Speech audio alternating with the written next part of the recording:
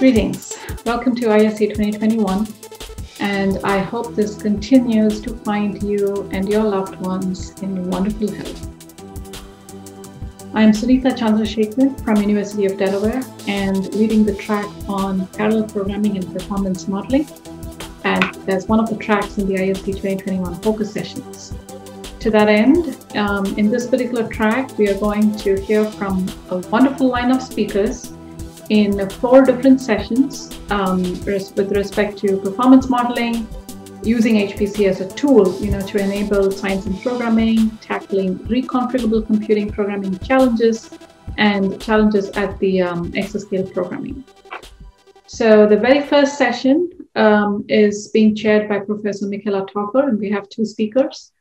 The first speaker will be Dr. Lavanya Ramakrishnan from Lawrence Berkeley National Lab, who is going to talk to us about workflows, how important workflows are with respect to HPC ecosystem, because they help us, create a relationship between data and processing, and how important workflows are as a tool going forward, that needs to be supported on HPC systems. To that end, this talk is going to talk about the different important aspects of workflow management on HPC. The next speaker, Professor Jack Tungara from UTK, is going to talk to us about how evolving hardware architecture, what is their impact on the challenges that they are bringing, in order to achieve high-performance mathematical solvers, the necessitating introduction of new algorithms and how they're embodied in software libraries.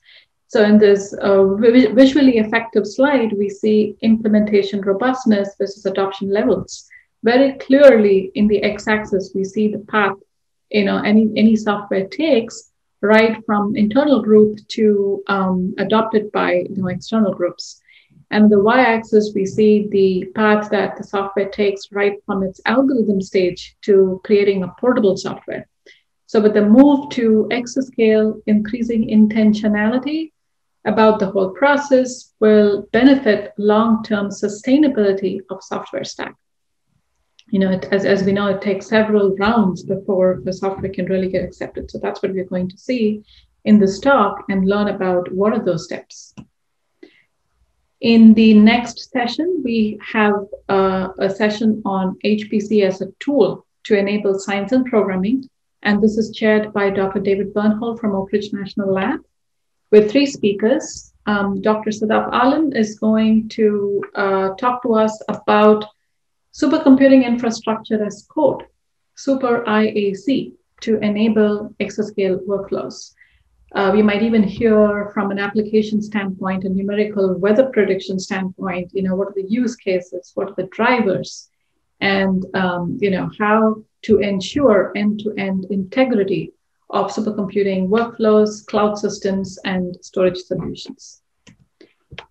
Very similarly, we're going to hear from Dr. Guido Jükelon from Helmholtz Zentrum Dresden-Rosendahl, where he is going to talk about how to bridge the gap between the needs from a domain science standpoint with the utilities and capabilities that the computer science could offer. So that's split between these two different parts in this slide, as you see, where with respect to domain science, we have different types of complexity, including the 3 V's of data, which are velocity, variety, and volume, right? And then there is the experimental complexity, then there is reproducibility. And at the same time, computer information and data sciences offers you AI methods, right? It offers you programmability. But how do you marry them together? How do you bridge the gap between domains? And this also entails training, consulting, practical solutions, and so on. A very nice segue is from Mr. Robert Henshaw from Indiana University, who is going to talk to us about how do you attract new users to HPC environment? As we know, HPC carries a very steep learning curve, right? So how do you really overcome the learning curve and how to provide a familiar desktop environment that is used as an interface to HPC system? And Indiana University has been going down that path for several years now. So he's going to share some recipes with us. The third session is tackling programming challenges for reconfigurable computing. And we all know that reconfigurable computing is a tough nut to crack. So this session, chaired by Dr. Venkatakrishnan from Intel, is going to tell us about the different aspects of reconfigurable computing. Professor Dana Goringer from TU Dresden, Germany, is going to tell us about OpenVX and applications in vision, computer vision, basically. And she is going to introduce a highly optimized, parameterizable, high-level synthesis (HLS) open source library for FPGAs called HiFlipVX library. And she's going to introduce this project with respect to the OpenVX standardization standpoint, and how this can help and drive computer vision applications. Then we have Dr. Andrea Koch from Intel, who is going to talk to us about network, how network is the accelerator. Here, COPA stands for Configurable Network Protocol Accelerator, and the talk is going to address challenges in the tight integration between communication and computation. And what we also see here is how do you enhance OFI, the Open Fabrics Interface Networking, to support these configurable network protocol accelerator capabilities. And as you can see, it's neatly layered, and talks about how do you use OFI with extensions in order to expose information to the application and hardware. The last talk in this session would be from David Donofrio, who is going to talk to us about the programming challenges for reconfigurable computing. And he's going to tell us about OpenSOC. OpenSOC, and is a system architect, a hardware co-design flow for reconfigurable computing, with the main goal of improving performance gains of reconfigurable computing. As we all know, that this computing requires rapid turnaround of hardware designs. So OpenSOC is an open source hardware generation flow, which starts with an ISA specification, and it can generate a Verilog RTL, uses LLVM as its backend, targeted to the processor design. So the speaker is also going to talk about hardware co-design, workflow in the process, which must generate the necessary software for a wonderful design.